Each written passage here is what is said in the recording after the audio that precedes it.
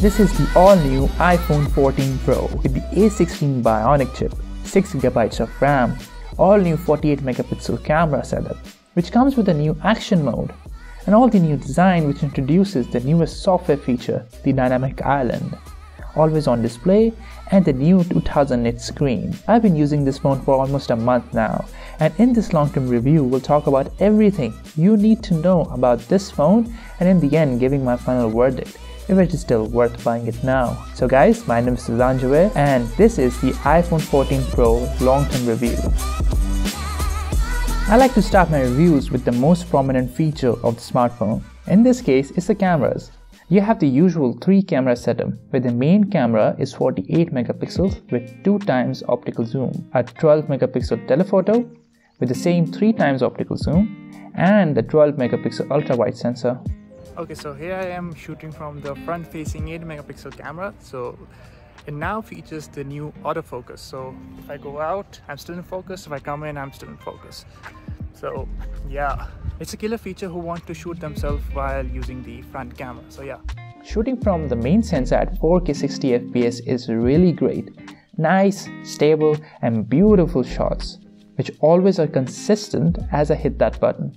One thing is for certain, Apple will stay unbeaten in the video department. So this is me shooting at 4K 30 FPS using the onboard microphone of the 14 Pro. So coming from this, I feel like this sensor just captures more light and makes my shot even more brighter and color accurate, even though I'm just using one key light. So overall, if you're coming from an iPhone 12 or even an 11 or a 10, you will feel a significant upgrade in video quality whenever you're shooting yourself. So I'm shooting at 4K 30 FPS using the wide-angle lens of the 14 Pro and using the onboard microphone. So this is how it sounds like, and this is really great for anyone who wants to shoot vlogging or traveling videos. So yeah, the wide-angle lens is also great for shooting videos and mainly yourself too. Now talking about the new action mode, you can shoot at 2.8K 30 FPS, which basically crops in a little, uses the software to make the shot much more smoother and stable. As you can see, the action mode shot, even though it is cropped, but compared to the normal shot, it is much more smoother. The cinematic mode is highly improved this year, where now it also shoots at cinematic video at 24 FPS, thank God, which is great for people who want to get that cinematic look. While now it also separates you from the background even more, and blur is much more accurate. The photos from the main sensor are great. You get really nice, crisp and sharp photos. The dynamic range was consistent whenever I shot a photo of the sky. Photos were nice, well balanced. The camera also does a 2x optical zoom now, which is great, but what it actually is doing is just cropping in the middle of the 48 megapixel sensor. But still, the shots look really nice. Same is the case in the portrait shots. The background separation is really nice and doesn't miss a spot. You can now take 48 megapixel raw photo with the main sensor, which gives you a really detailed image but at an expense of a larger file size. But the point of shooting raw is so you can edit it afterwards, and editing these photos really unleashes the power of these images because you can really go in deep editing. So the wide angle shots were really great as well. It's always great when I point and shoot. There's not much to say about them because they are so good looking. The only thing I care about is an accurate shot, a well-balanced photo, and nice dynamic range. And this phone gives you everything. Telephoto lens is same as usual, but now it can do a 15x digital zoom. Here's a photo of me taking a picture of a flat from inside a building. So this is 3x, 5x, 10x, and finally 15x zoom. You can see the image is really grainy, but still, it's usable. The nighttime photography is really great. The main lens takes really great looking photos. At both 1x and 2x, the photos are always consistent, detailed, and less grainy. However, in the wide angle, the pictures become a little more softer, but again, overall performance in low light is good. Telephoto has the same result as the wide angle, softer images, and then less detail.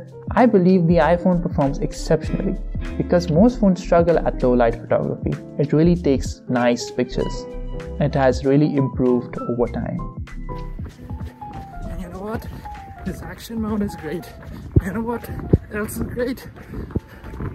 Today's sponsor of the video, Sophia Learning. Sophia Learning provides a suite of self-paced online college and gen ed courses. So now you can get through your studies faster while potentially saving money with almost 40 plus self-paced online courses to choose from. And also, once you're done, you can transfer these online courses to Sophia Partnered schools. Not just that, these courses are also ACE recommended for transfer to many colleges and universities. You can easily start learning by watching videos and text-based tutorials. So start your journey with Sophia by signing up for free today. Go into the link in the description to get your free account today. Yeah. Talking about the design and display, I know. I talked about the cameras first and design second because design is mostly the same. And the most prominent feature were the cameras. But again, going over the design, this phone is 6.1 inch with stainless steel on the side, again, same as the old ones. Frosted glass on the back, again, same as the old ones. The color I've gone with is space black, which looks absolutely gorgeous compared to the older graphite color on the iPhone 13 Pro. This is much darker compared to that one. Flat side design hasn't changed since the iPhone 12. And the only thing that has changed is the camera size in the back, which now looks humongous compared to the previous generations and doesn't sit flat on the desk. Now coming on to the front, Apple took their 120Hz ProMotion display and made it even better. And now you can go down to 1 Hz, brightness is 2000 nits, which is massive and highest on any phone yet. I really doubt it actually goes to 2000 nits, but viewing angles outside under the sun are really great. The display also has a new design which resembles a pill. However, when the display is off, you can see the front-facing camera and the Face ID sensor. You can clearly see how much separated they are, and the pixels have surrounded them to form this pill shape, which gives a new function called the Dynamic Island, which acts like an active notification center. It gives a really nice animation and you can touch it on the either side to see more information about the current activity. Since Apple has also made the Live Activities API public, so you can expect more developers to use this feature more often. Now touching this Dynamic Island smudges the front-facing camera, which needs to be cleaned time to time. Make sure you get the screen protector and a good case to protect your phone, since the stainless steel body and the screen these days are much more prone to scratches no matter what Gorilla Glass they have. It is better to protect your premium device since you're paying so much. The Dynamic Island also comes in between the wide-angle videos on YouTube, which was annoying at first, but over time I got used to it. But watching content at full screen really brings the Dynamic Island to pop up. But overall, the screen is amazing to lay back, enjoy your content with great colors and bright display. The new iOS 16 also brings lock screen customization to all iOS 16 compatible devices and always on display only to the iPhone 14 Pro and the Pro Max. It took Apple forever to bring it to the iPhones that the Android devices have had for such a long time. To be honest, I found it distracting. This is not how I use my phone. Always having that dim display always felt like I had a new notification. So it was always distracting. I just turned it off because it's just my preference, and I would recommend everyone else to do it too, because you can almost save 8 to 10% battery life with this feature turned off. So yeah, thank me later. The performance on this device has been pretty great. Upon daily usage, the phone never missed a beat. 120Hz screen with the A16 Bionic chip really makes the experience much more smoother. From day-to-day calls, scrolling, editing photos on Lightroom, making thumbnails on Canva occasionally, playing games, everything feels super smooth and fast on this device. There's not much to talk about performance these days. Every phone out there, either it's the iPhone, a Pixel or a Samsung Galaxy, everything is great at performing and executing day-to-day tasks. Now this leads to the battery timing. I was getting well around 2 days of usage, where I took many photos, edited many videos and used social media apps. Upon charging the phone once, I really charged the same day. My highest screen on time was 9+ hours on a single charge, which is great for the device. But the battery timing was not that great on iOS 16, but if you upgrade to iOS 16.1, it will be a much better experience in terms of battery life. Now talking about why I wrote the best comes at a big price. Now in the US it's fairly priced, it's just $1,000 for a base model, but in Germany is $1,500 for the base model. In India, it's almost $1,500 for the base model. In Turkey and Pakistan, it's almost $2,000 for the base model. So yeah, so a phone that is so great and highly recommended, it's really a bummer to see how much prices are changed in the region. They're almost double or even triple in some cases, which really makes it hard to recommend it to anyone then. Well, this leads to the final verdict.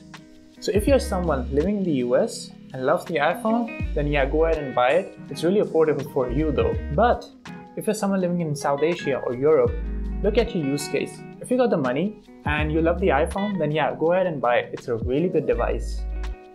And also, if you're a content creator who loves to use iPhone or just a phone in general to create content, then yeah, this phone is gonna be really great for you too, because I am using it now and it has been a really good experience. If you're a person who just doesn't care about the operating system and would be happy with either an Android or an iOS, then you can look into Pixel 7 Pro or the S22 Ultra, or even wait for the S23 Ultra if you want to.